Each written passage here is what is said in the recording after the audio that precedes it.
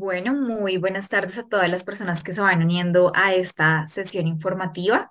Gracias por unirse a esta nueva sesión donde hablaremos sobre un nuevo convenio que hemos firmado este año para brindar beneficios para ese posgrado en el exterior. Entonces, como ya lo sabrán, hoy estamos con Pennsylvania State University, específicamente con la Facultad de Derecho, donde buscamos que ustedes puedan conocer la oferta que se brinda, asimismo como este nuevo convenio que les mencioné que hemos firmado y que en este caso les puede dar un beneficio de un descuento mínimo del 50% en el valor de la matrícula.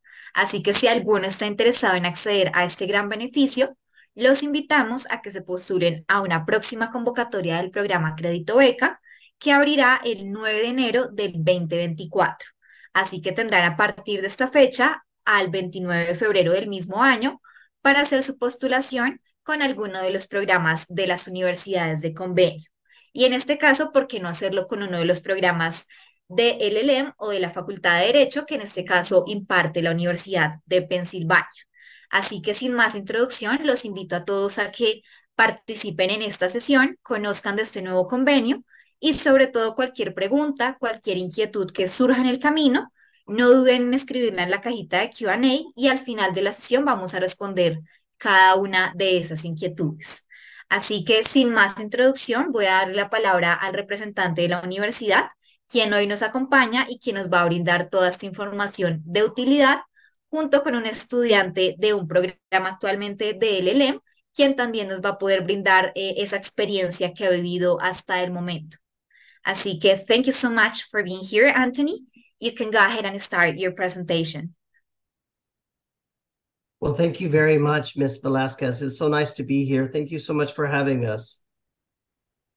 And as I was saying, it's Labor Day here in the United States, and it's a day off for many of us. But I tell you, I'm so delighted to be here with all of you, and I have my colleagues here joining me. We have with me today, we have a current LLM student all the way from Nigeria, and his name is Izuchukwu Asogwa.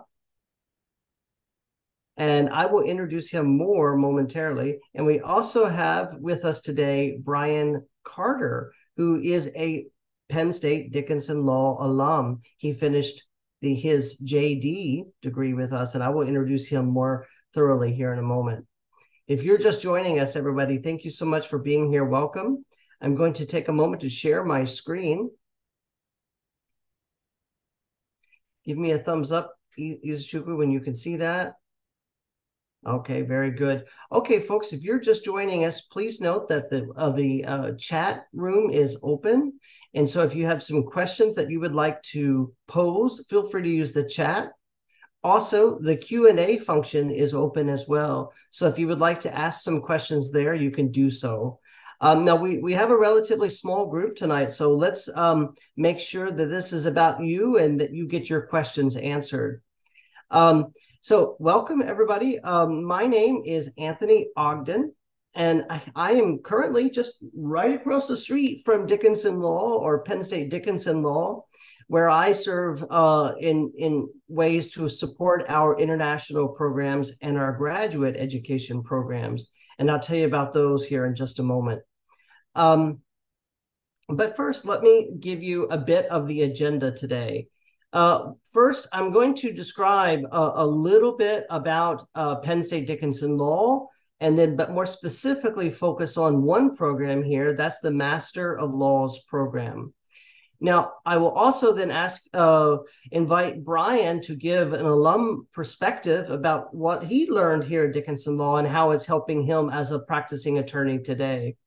And then we'll turn to a current student, as I mentioned, Izuchukwu here, who is a current LLM student, and we'll hear from his perspective.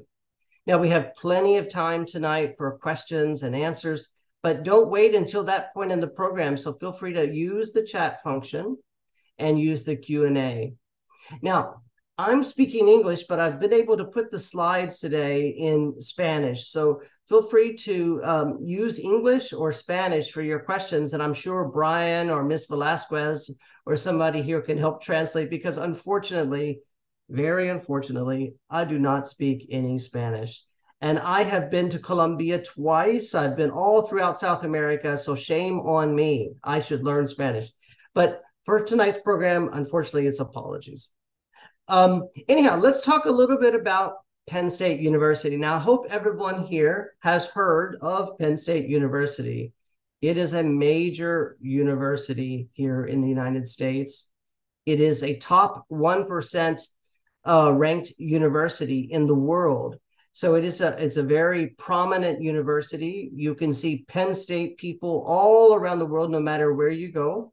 Next week, I'm in Switzerland, and I'm sure to see Penn State alum there while I'm in Switzerland. Now, partially, it's a big, it's not just a highly ranked institution, but it's also a very big institution. There are actually 24 campuses across Pennsylvania. And among, we're attending those 24 campuses are roughly 90,000 students and just about 20,000 professors and staff as well. So it's a very big university, and it's a very prominent institution. Now, as I said, we have 24 campuses. Now, specifically, one of those campuses is Penn State Dickinson Law, and that is the campus located in Carlisle University. And Carlisle City in Pennsylvania, and I'll give you a map of that here momentarily. But it's in fact not just a preeminent law school, it's one of the oldest law schools in the United States. It's certainly the oldest law school here in Pennsylvania.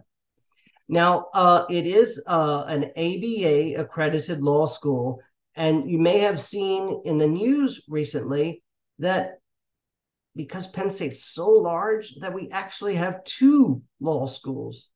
We have Penn State Dickinson Law and Penn State Law. But going forward this year, we are reunifying the two law school campuses into one with the primary location here in Carlisle, and it will be called Penn State Dickinson Law. So, in fact, if Brian has a wonderful picture behind him of our main law school building here in Carlisle, and this is Penn State Dickinson Law, similar photograph. Here we offer three major programs. Our JD, or that's the Juris Doctor program. That's the first degree in law in the United States. Then we have a Master of Laws program, what we'll talk about tonight. That's the LLM.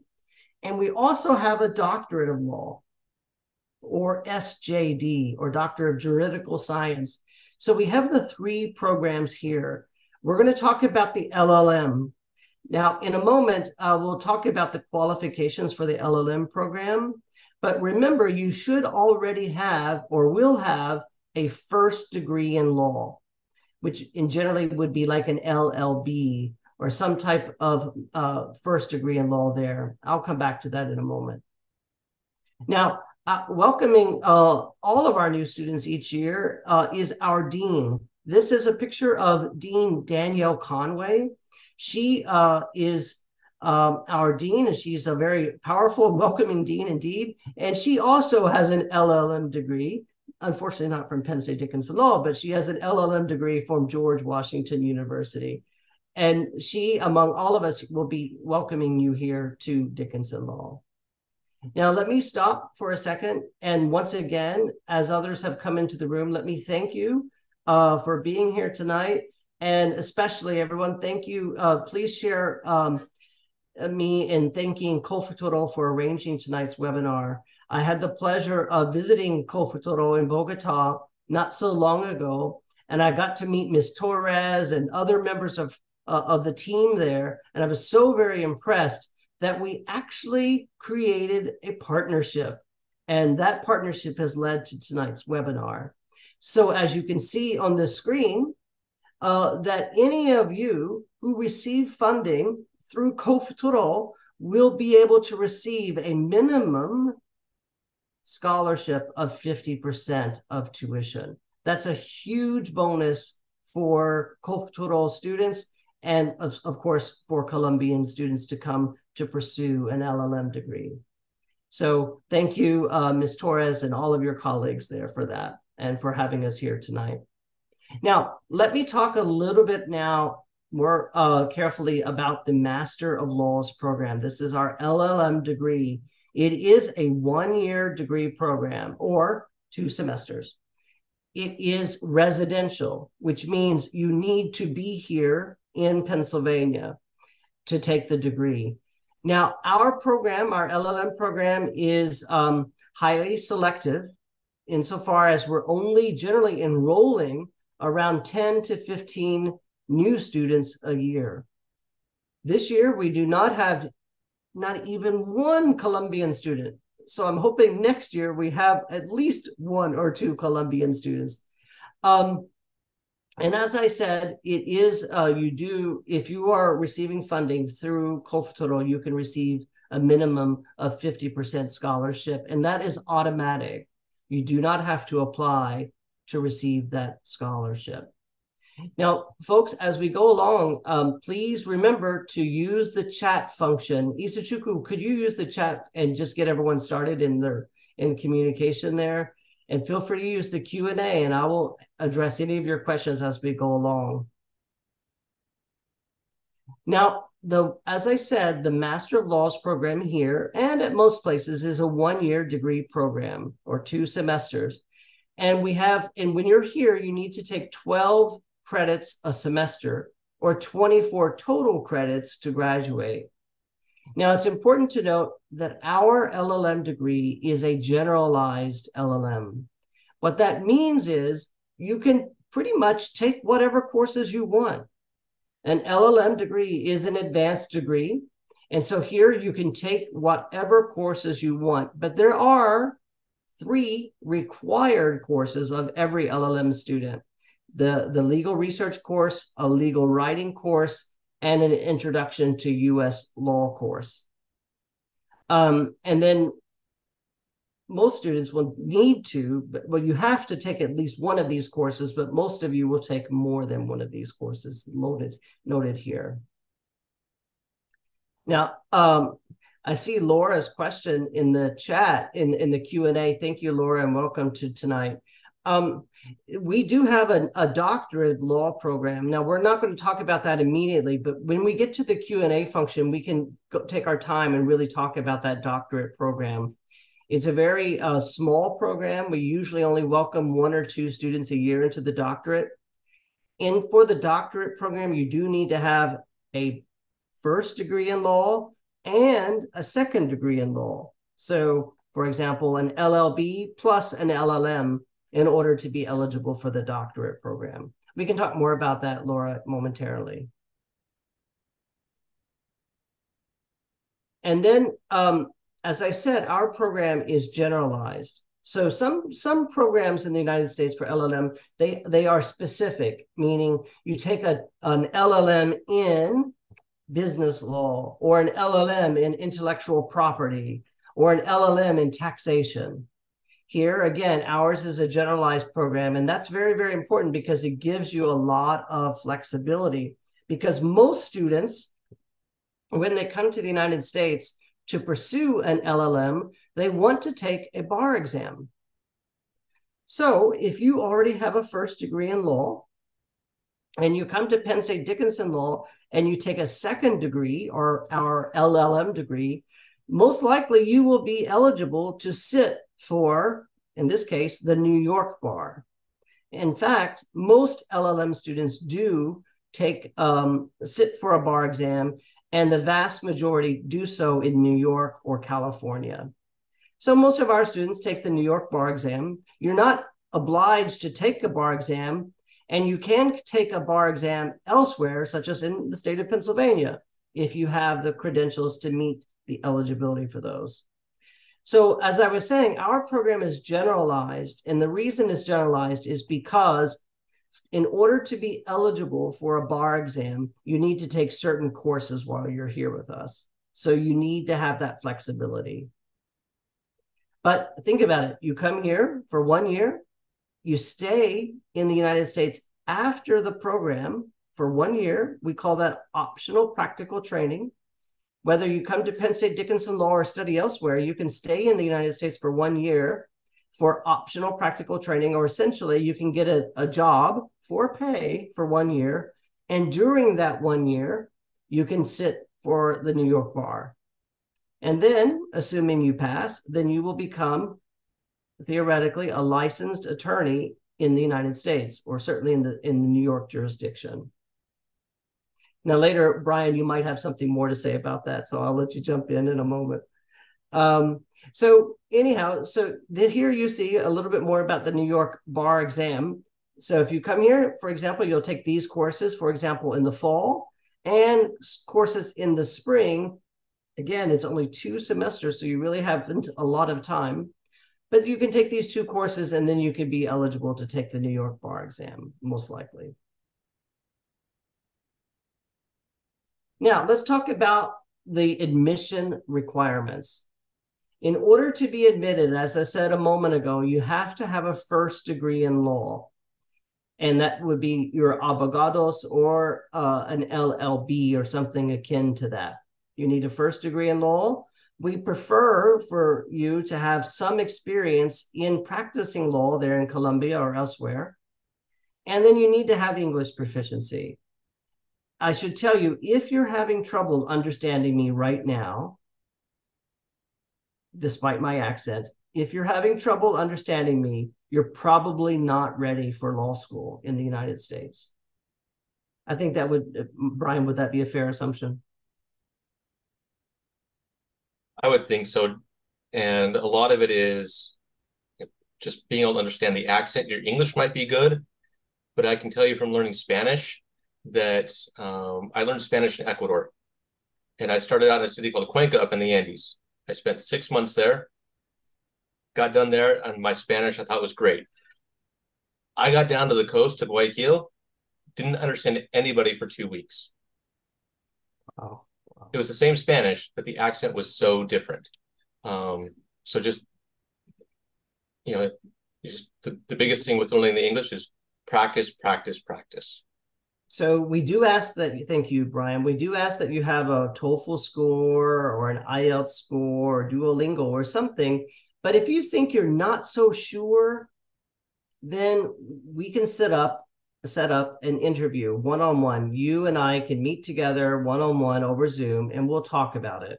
So let me know. Generally, we do interview all of our applicants anyhow, but do make sure that you have enough English in order to pursue law school. And to Brian's point, it's not just speaking and listening, it's also reading and writing. And that's usually harder than you would imagine, because in law school, you have to do so much reading. Izuchuku, do I see your head shake? There's a lot of reading, isn't there? Okay, so then let me talk a little bit about the application itself. In the application, this is very, very important. If you think you're going to apply to Penn State Dickinson Law, please note that you cannot apply directly. You must apply through the Law School Admission Council, or LSAC. The instructions are on our website. So if you just go to LSAC and you look at the application requirements there, you'll see that you need to submit a personal statement and the other things that are noted there on the screen. But let me just stop. The personal statement is very, very important, because that is your opportunity to explain why you want to do an LLM degree, why you want to do an LLM degree in the United States, and why, in particular, do you want to do an LLM degree at Penn State Dickinson Law. So make sure you use your personal statement to provide a compelling rationale. Now, as co-futuro students, you will automatically get a 50% scholarship, but you could get more. And your personal statement is very critical to actually even getting a higher scholarship. We can talk about that if you have questions, so feel free to use the chat function. Now, with that, and I've already tipped my hand, we have Brian Carter with us. And Brian is someone I'm only just now getting to know. He is an alum of Penn State Dickinson Law. He graduated back in 2006. That seems like such a long time ago, but apparently not so long ago, because now your kid is going to college. Anyhow, he's an expert in real estate law and corporate law, and currently he's working at an organization, a very large organization called Rudders, and he can tell you a little bit more about that. Now, folks, Brian mentioned a moment ago that he lived in Ecuador, and though I'm very envious of that, Brian, he actually speaks Spanish, whereas I do not. So, Brian, I'm going to pose a couple of questions to you. Feel free to answer in whatever language you feel comfortable in. But I have to ask you, why did you choose to do a JD degree, and why at Dickinson Law? I'll start in English and switch to Spanish. Okay. Well, just as a little bit of background, like Anthony said, my name is Brian Carter. I am a Dickinson Law alum. I am originally from Southern California and moved to the state of Utah when I was in high school. Stayed there for college. I spent 2 years in Ecuador serving a church mission, and that's where I learned Spanish. And I've been home from Ecuador for about 25 years now. So my Spanish, the fluency of my Spanish kind of depends on the day. Some days it's great, and some days nothing wants to come out. When I was in college, I got married, and my wife is from the Washington, D.C. area.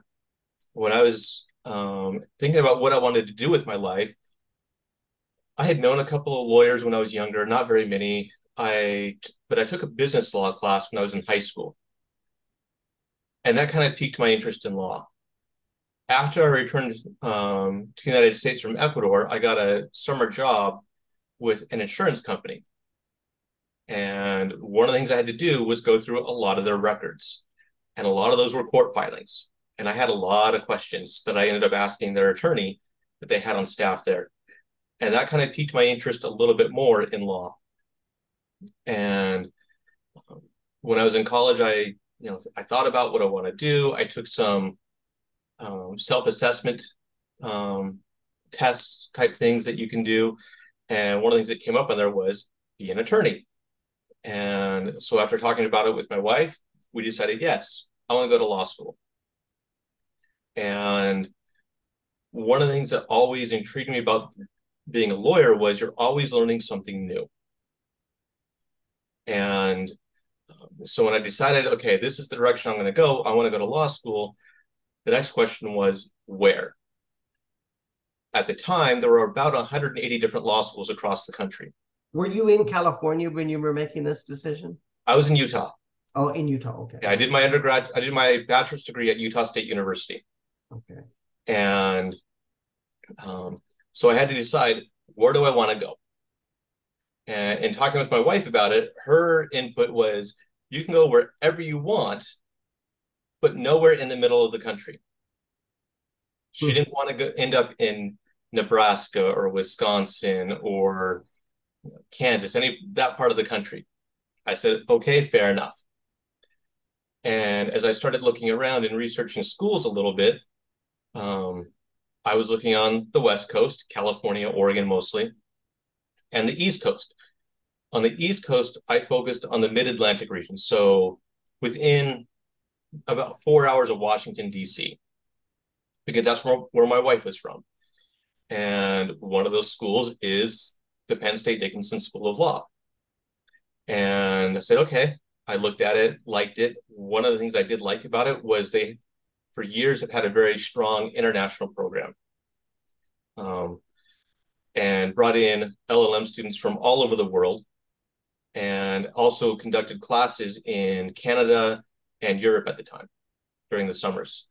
And so I decided, what the heck, I'll give it a shot, I'll apply. Well, when that big envelope arrived at home saying, congratulations, you've been accepted, I kind of knew that's where I'd end up because it was an hour and a half from my wife's family. And so that's what kind of led me to choose to go to Penn State Dickinson over options I had in California and in Oregon. And one of the things I really liked about Penn State Dickinson was it's in Carlisle. Carlisle is about a half an hour from Harrisburg, which is the Pennsylvania state capital.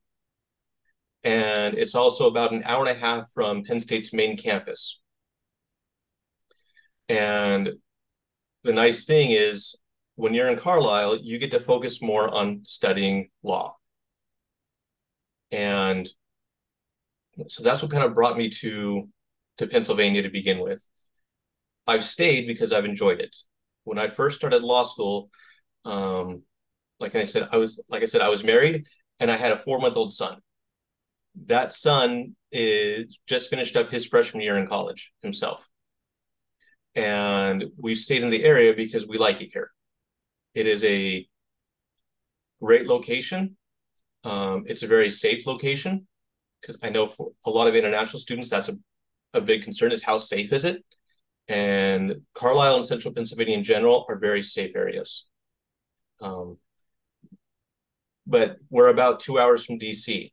It's about 2 hours to Philadelphia. It's about 3 to New York. It's about 3.5 to 4 hours to Pittsburgh. So it's a very centrally located area. And when I was a student at Penn State, I had classmates that were from all over the country. I had classmates from Europe, from South Korea. There were a couple from Argentina at one point, some from Africa. And those students from the other countries were LLM students. They were in the same classes with everybody else. So for your business law class or professional responsibility or whatever, you're in those same classes, which is great, because those LLM students can bring a very different perspective on things from their cultural background, from their law experience practicing in another country. And that just helps enrich the overall education. Brian, let me just jump in and pick up a couple quick things that you've said about the location. I like to think of it as the best of both worlds. Camilla is asking a question in the Q&A about cost, and I'm going to talk about cost here momentarily, Camilla. But one of the things that students tell me they like, and as a resident of Carlisle myself that I like, is that you have the best of both worlds. You can easily get this, and by the way, Carlisle is in Cumberland County, and this is, I would argue that this is perhaps the legal seat of Philadelphia, is the legal and political seat of Pennsylvania, rather. But anyhow, the cost of living here is very, very affordable relative to other urban areas. And so, but that said, you can get on the train and go to New York or Philadelphia. You can get down to Washington, D.C. You really get the best of both worlds. And I think that's really quite wonderful. The other thing, Camilla, you asked in the chat, and I'll talk about this as well, about getting a job. So Brian, let me turn back to you for a second and ask you, so you graduated in 2006, and you, I assume you soon thereafter passed the bar exam, and then you were looking for a job, I guess, at some point. How was that, and how was Dickinson Law degree received in the community? And how is it still received for you? So I took a little bit, I took a unique route when I graduated. So I actually graduated early from law school. I did it in 2.5 years. Mm-hmm. Not sure they literally let you do that anymore, but at the time I could do it. And so that's what I did. So I graduated actually in December of 2006.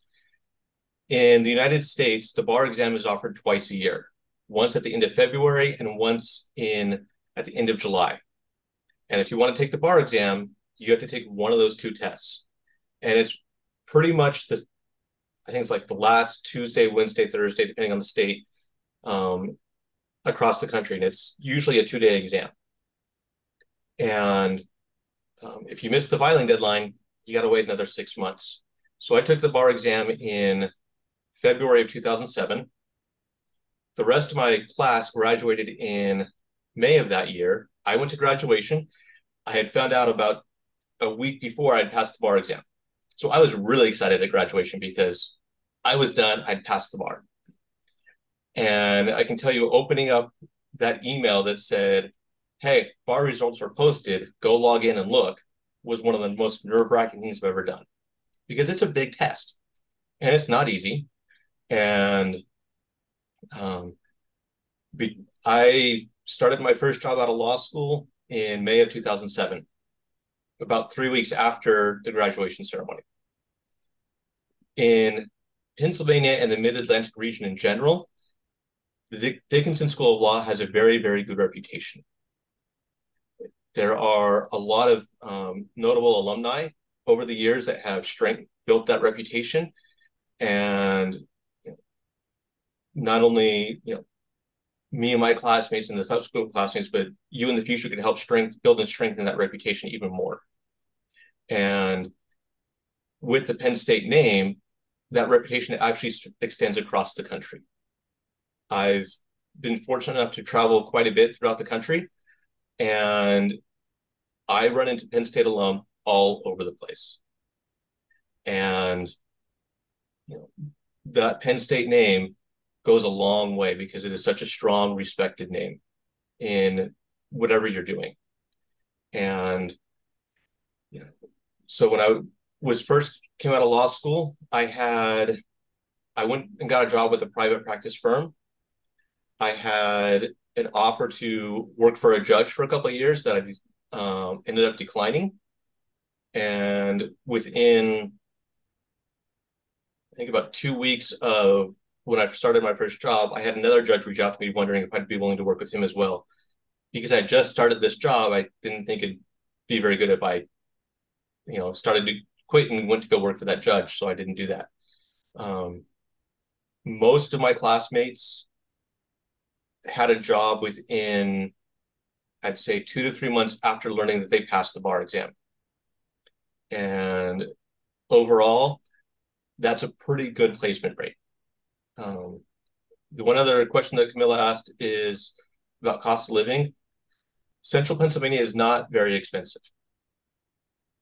Compared to New York or DC or Philadelphia, it's downright cheap. And so the cost of the program, like most college programs in the US, it is a little bit expensive, but in Carlisle especially, the cost of living is not very high. There are plenty of apartments to rent that are close to the law school.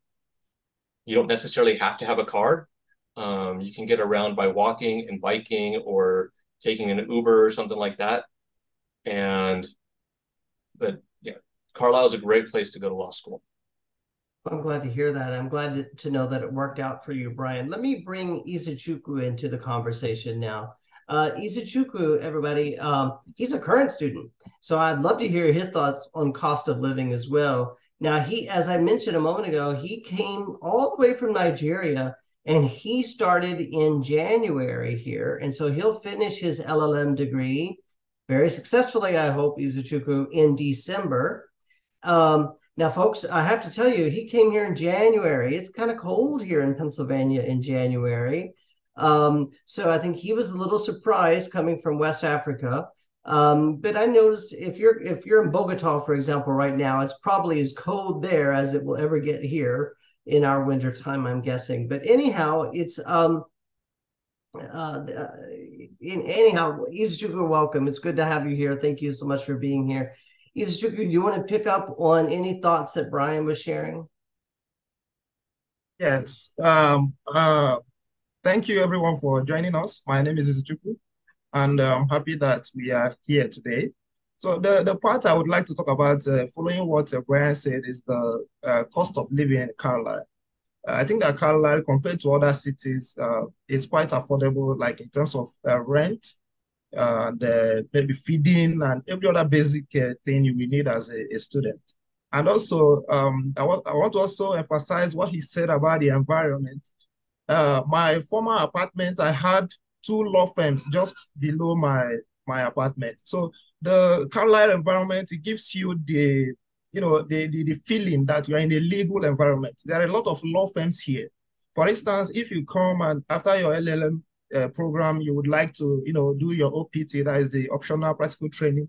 I believe that you will find a lot of law firms around here that can take you for that. So it's a bit an advantage, studying in Carlisle, where you have a lot of law firms to, explore in case you want to work in the United States before returning to your country, or you want to stay back in the United States and work. So that is the aspect of what Brian said that I want to really talk about. Izuku, why did you choose to come to the United States, and why did you choose Penn State Dickinson Law? All right. The reason why I personally applied to a few schools, about 5 of them, and the reason why I chose Dickinson Law is because I made a lot of research about the professors in my area of concentration, that is business law, and I found out that they are well rated in that area. That's one of the reasons why I chose the place. And secondly, the Dickinson Law Campus is a small community of lawyers.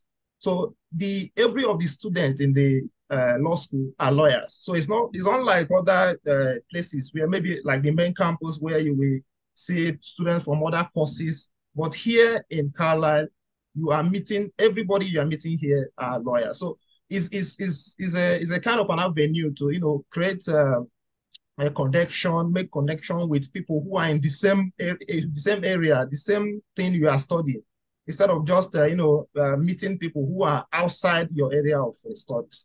So and again, the number of students in a class, just like the highest class you can get is maybe 65 students in one class.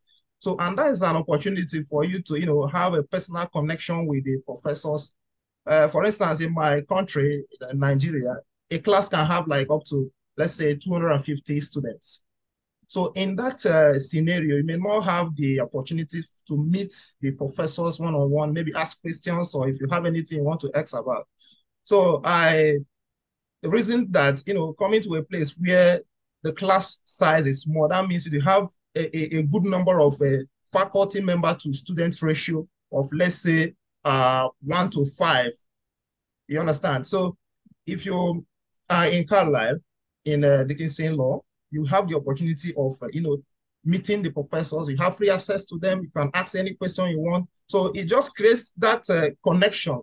You understand me? So it just creates that connection that you are in a place where you can have access to the professors and ask them any questions you want because of the small class size. Again, I also want to talk about the fact that the Dickinson Law puts every resources in place to ensure that you succeed in your academic career. For instance, the classes are recorded.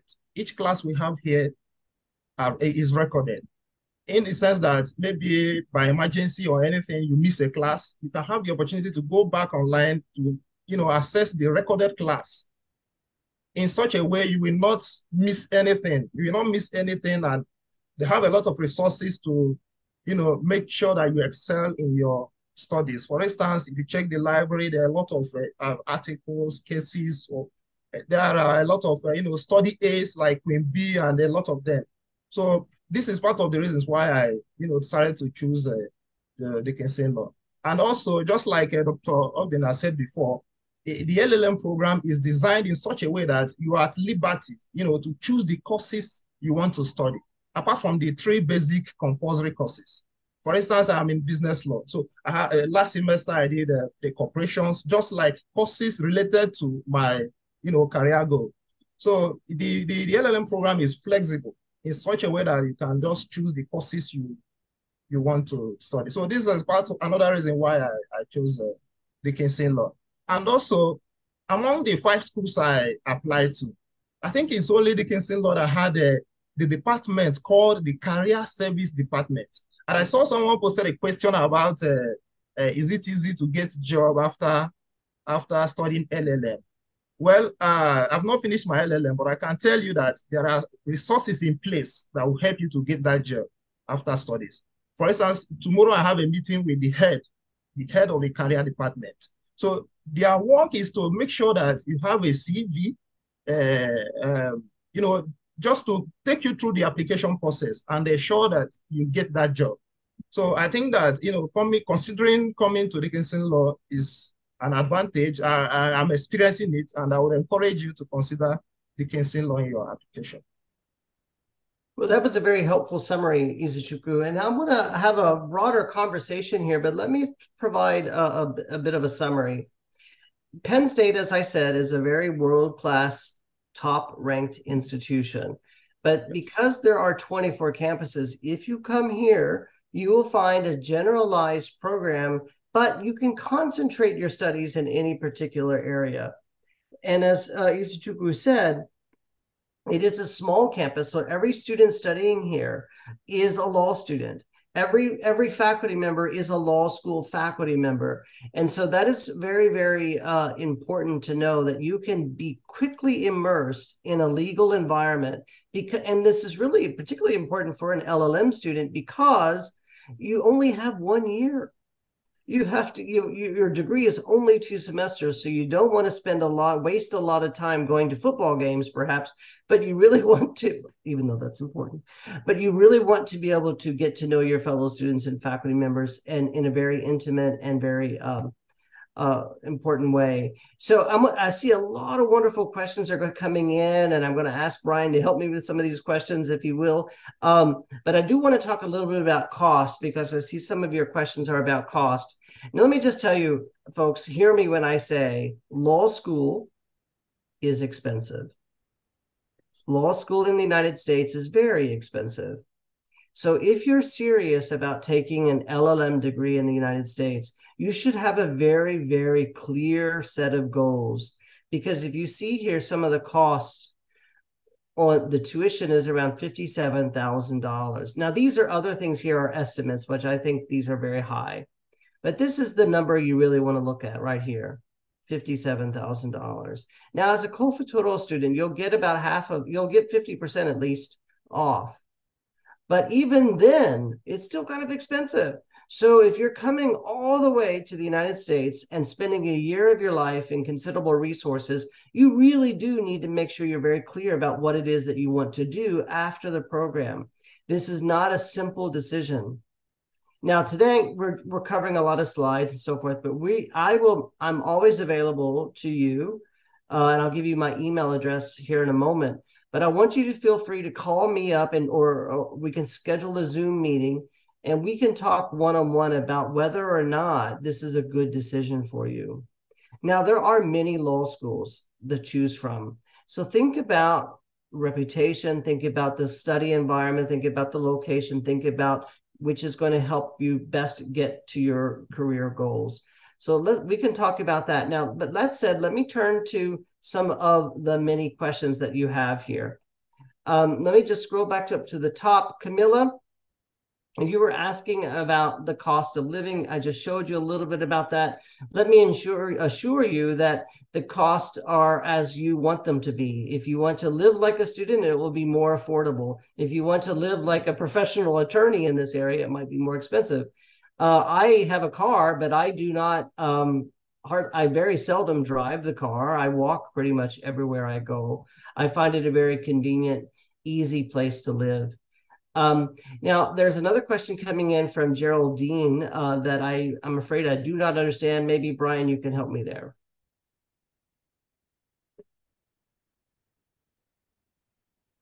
Brian, let's get you unmuted. Sorry about that. She's asking about the transcripts and the translation of them. Yeah, thank you. The LSAT will, when you apply to study at Penn State or any place mostly, you will have to provide an official translation of your transcript.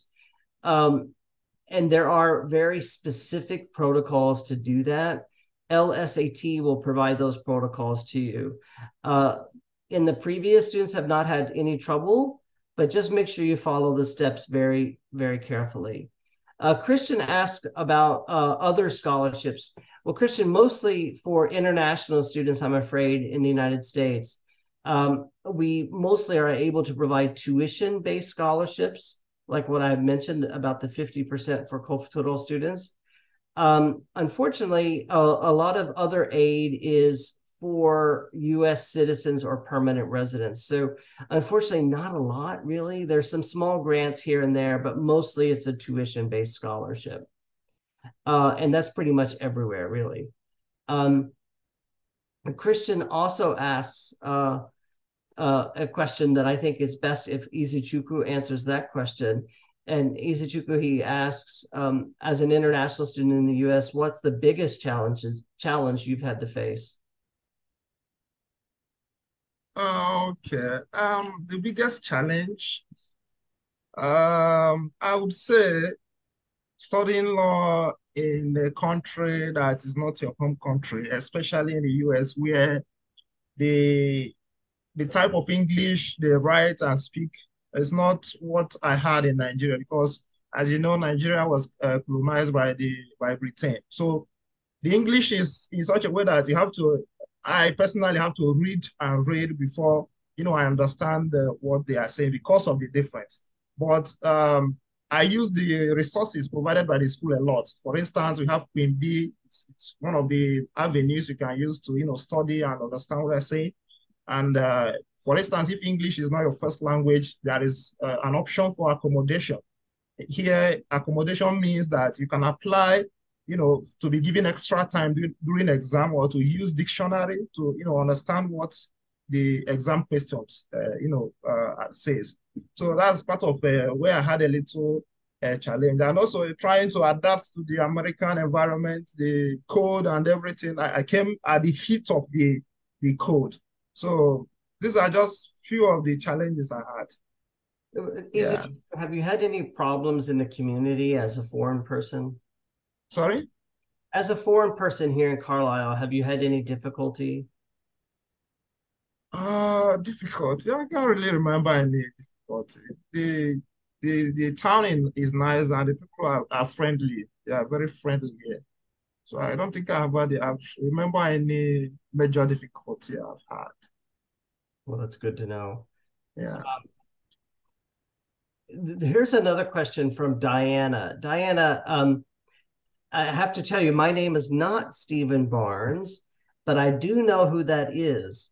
My name is Anthony Ogden. Stephen Barnes is, he's me at Penn State Law. Earlier in the presentation, I mentioned we have Penn State, because it's so large, we have two law schools, Penn State Law and Penn State Dickinson Law. Penn State Dickinson Law is the original law school for Penn State University. Penn State Law is a separate law school at the University Park campus. Now, that law school is reunifying with Penn State Dickinson Law very soon. So that said, currently, the two law schools are still separate entities. So you can't go back and forth between the two law schools. So if you apply to Penn State Dickinson Law, Penn State Law cannot see your application. And so if you applied to Penn State Law, I can't see your application. So if you apply there, it's a fine law school, but I cannot answer any questions or even see anything about your application there, unfortunately. Now that will change in perhaps the next year, but currently I cannot see that application. But I would invite you, Diana, to apply to Penn State Dickinson Law if you'd like for fall 2024.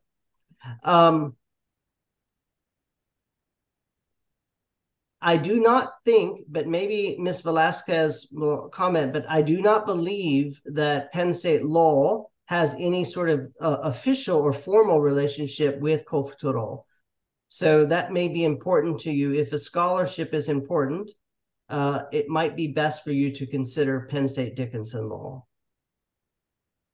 Anything? Okay, so I think, are there any other questions, folks? Any other questions that you might have? Have I missed any questions?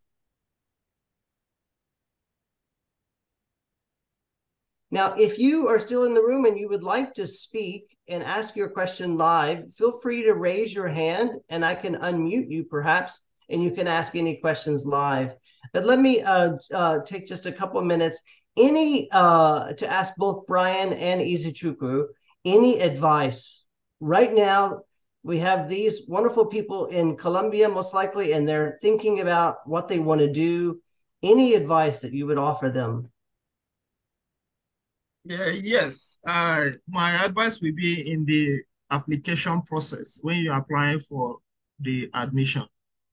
The most important documents there, apart from your transcript, is the personal statement.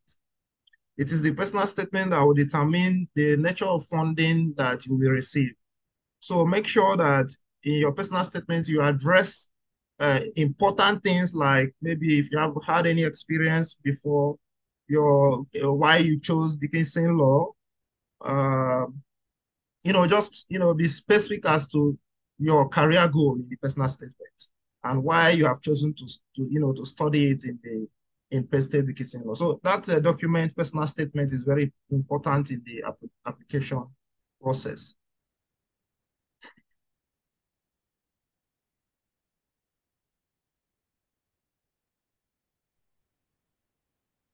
I would say don't be shy. I know, when I was learning Spanish in Ecuador, the only way I was going to do that was by doing it. And going to another country where it's not your native language, accept the fact that you're going to mess up speaking. People aren't going to understand you all the time, and that's okay. What I learned was, as long as I was making the effort, people were patient and willing to work with me. As long as you make that effort, they'll do the same at Dickinson School of Law. The professors have a ton of experience working with international students. They know that you come from a different culture, that your English is not as good as a native speaker, and they're willing to work with you. They're willing to help with you. I still, it's been a few years since I've been out to the law school in Carlisle, but a couple of years ago, I was out there using the law library for some research, because the firm I was with at the time didn't have the resources I needed for something. I knew the law school did, so I went out. While I was there, I walked around the halls and ran into a couple of professors that I'd known from my days as a student. One of them was Lance Cole, and I was talking with Camille Marion, who was, I never had her as a professor. I studied outside of her office for a couple of years. That's how I got to know her. I was talking with her, catching up with her for a few minutes, and Professor Cole walked out and he looked at me and said, "Brian Carter, what are you doing here?" It had probably been 6 or 7 years since we'd seen each other, but he still remembered me. And I got done talking with Professor Marion, and then went with Professor Cole, and we sat there and caught up for a little bit. His daughter was about the same age as my oldest son. And so it was kind of fun to catch up at, what he'd been up to, how his daughter was doing and everything. But that's how the professors are at Penn State Dickinson. They want to get to know you. They want to help you. They're there to help you succeed. Let them do it. Anthony, your mic is off. Do you want me to read the questions through the chat? Thank you. Well, hello, Ms. Torres. It's good to see you. I see some of the questions coming in now. I can get them. It's good to see you. Everybody, let me thank Izuchukwu and Brian for those pieces of advice. I'm going to give you some of my own, but first let me address some of the questions. David asks about the letter of recommendation. Now, again, there's 3 questions. Truly, all you need to think about is why you want to do an LLM degree, why you want to do it in the United States, and why specifically at Penn State Dickinson Law. If you cannot answer those questions, you're not ready. It's that simple. It's a big decision. It costs a lot of money. You need to know, you need to have a compelling reason in your mind. And so that essay should be the easiest essay to write. Okay, so think about those 3 questions, David. Why LLM degree? Why USA? Why Penn State Dickinson Law? Now, David also asked about, is there a minimum GPA? No, not necessarily, David. We're mostly looking that you have satisfactorily completed your first degree in law, and that you're ready based on all of the other evidence that you have, that you're ready for an LLM degree in the United States. Ani asked about traveling with one's family. Well, Ani, yes, of course. As if you're, many of our LLM students are practicing attorneys around the world. And so they come to the United States for a year and they bring their families, their spouses and children. Their children often enroll in schools here. I believe, if you don't mind my saying, Izuchuku's wife and son are here, as are others. And so, yes, indeed, they're most welcome. Now, there are work restrictions, of course, for spouses, so they wouldn't necessarily be able to work while they're in the United States. Now, and here's another question about, if I apply to Penn State Dickinson Law, can I not also attend the University Park campus? For now, the two law schools are separate. They are distinct, separately accredited by the American Bar Association. So they are completely separated. So if you apply here, you can come here. If you apply there, you can go there. But you can't bounce between the two, unfortunately. That will change perhaps in the next year or so. But currently, I'm afraid they are two separate law schools, but, and I know this is strange, but one university. So one university, two different law schools. Now, Maria Jose, you asked about the scholarships. As I mentioned, our program is a small program. I mean, it's very highly selective. So we only welcome about 10 to 15 LLM students a year. Because it is so highly selective, we have the great privilege of having some of the best and brightest students from around the world. Because of that, we typically are very generous with our scholarships. Now, in this case, if you're receiving funding via Colfuturo, then you will automatically be considered for a 50% tuition scholarship. But if your application is so very strong, you could receive more than that. So do think about that, Maria Jose. And if you are applying, then do let me know and we can set up a one-on-one Zoom meeting, okay? And David, you have a major in political sciences. Can you apply for the LLM program? David, I'm so sorry to say, but no, you really have to have that first degree in law, because this is a master's of law. And so you have to have a previous degree. Now, it is kind of confusing, because in the United States, in order to go to law school, for most US students, they have to have a bachelor's degree. And that bachelor's degree will allow them to enter a JD program. But an LLM program is considered the next degree in that sequence. So you would do your first degree, in this case, a JD or an LLB, and then you do your second degree, which would be an LLM. Now, so David, you would not be eligible for the LLM program, but you could apply for the JD program. Now, that's a 3-year program, and you can read more about that on our website, but you can do the JD program, and then you can also then, as Brian has done, take the bar exam. Now, folks, we are running out of time, and so let me end maybe this note here. You can see on the screen, my name again is Anthony Ogden, and I'm a Penn State graduate, very proud. And there is my email address there on the screen. So if you would like to reach out to me, I'm in charge of the LLM program, and to Laura's question earlier, I'm also in charge of the doctorate program. So feel free to write to me, and I'm happy to address any of your questions and perhaps even set up a one-on-one Zoom call with you. Now, my advice to you folks is make sure you made the right decision. And when you are applying to many schools, think about which school, which program is going to be best suited to your learning style and your career goals. In many ways, this is a professional degree. So which program will be best suited for your professional goals? Okay. Now with that, let me ask my colleagues if they have anything they'd like to add before we finish up here tonight.